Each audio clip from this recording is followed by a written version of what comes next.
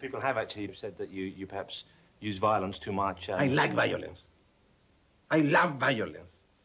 I hate the weak person who go to art and say, oh, that hurt me, that image. Why to make pictures for that person? They are blind. Poetry is violent. This is the reality. They are so much in a violent world, so much, they don't want to see that.